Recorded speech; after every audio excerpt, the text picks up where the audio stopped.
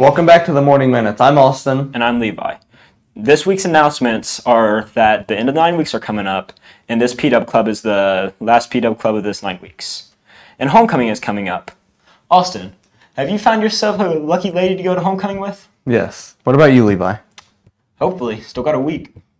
Ladies, he's free.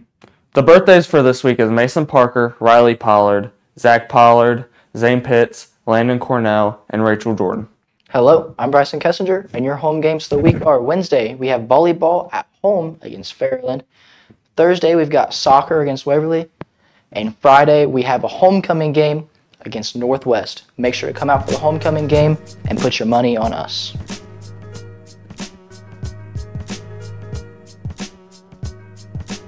Hi, this is Ava, and on this week's Scoop, we have Erica Westman.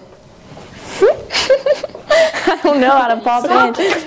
Okay, Erica, so what are you most excited for this week? Probably the parade after the soccer game on Thursday. How has your experience been so far? Definitely stressful. Getting everything picked out has been difficult, definitely difficult. So give us a hint about your dress. It's red and sparkly.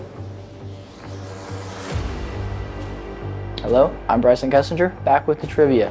And this week's question is, who leads the MLB in all-time hits?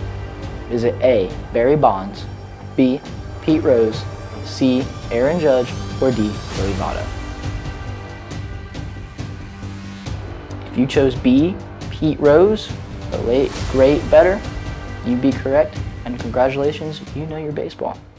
Thank you for watching this week's Morning Minutes. Tune in next week for another episode of the Morning Minutes.